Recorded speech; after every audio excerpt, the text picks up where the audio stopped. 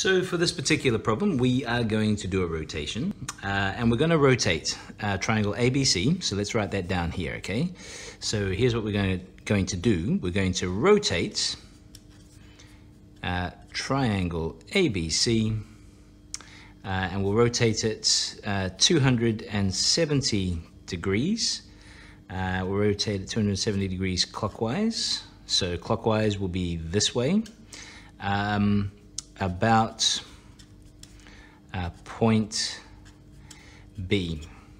Okay, so point B is here. So we are going to use point B as our center of rotation.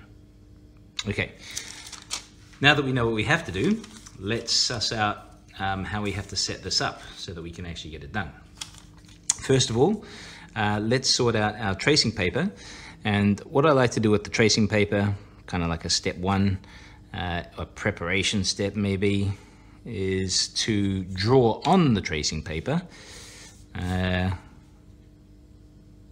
set of axes, and that will help me do my rotations really accurately. So if I'm very careful, I can do this. Okay, now for a while I won't be referring to these axes here, the pink axes, because I won't be using the point of origin as the center of rotation. I'm going to be using point B. So let's just align these crosshairs here, the meeting point of the axes, my tracing paper, on point B, and just make sure my tracing paper actually covers the entire shape. Okay, so this is the one. And just make sure that my axes align to the grid lines on the math paper underneath. So there we go, lines, aligns, okay. So, for sure, I know that point B is here. Okay, so that's not going to move. That's actually going to stay exactly where it is. Point A is here, and point C is here. So I'm going to be turning 270 degrees clockwise. So 270 degrees. What this means is that if I start here, and I have to go 270 degrees, it's 390s, right? So I'm going to have to turn through this one, through that one, through that one.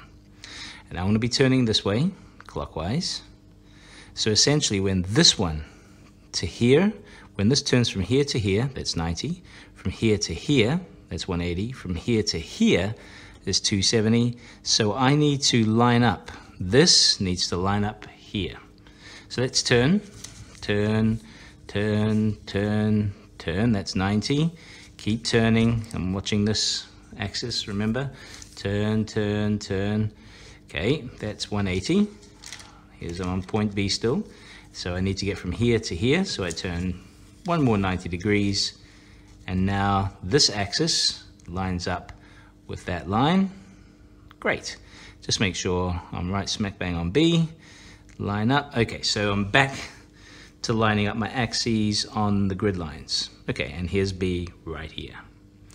So I'm looking now to label the images of A, B, C. So let's do that. Here's A, here's B, that hasn't moved, and here's C.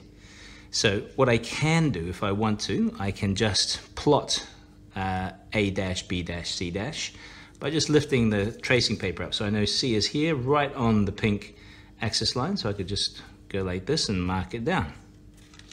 Okay, and call that C dash. I could do that. That is a good way, especially for simple problems like this one. But the way I would do it for any shape is I would actually note down the coordinates. And to note down the coordinates of A dash, B dash, C dash, I would refer to the original axis that was there, which was the pink one, and take my coordinates from that. So if I was to do that, B is at -1, 2. So -1, 2, that's where B dash is. That'll be here. Cool. A dash will be, here's 0, 0, 1, 2, 1, 2. So it'll be -2, -2. And C, which is here, is 0, 1, 2, 3. Like that. So take those away. And all I have to do is plot these points. So A is -2, -2, so 1, 2, 1, 2. This is going to be where A dash is. B is -1, 2, -1, 1, 2. Yep, so that's going to be B dash as well as point B. And C dash is 0, -3, 0, 1, 2, 3, C dash. Okay. All I have to do now is draw the image of triangle ABC. So just take my time. Okay, draw the image of triangle ABC, which is A dash triangle, A dash, B dash, and C dash. So that is the image right there. And all I need to do is label B dash, C dash, point A dash, and now this problem is done.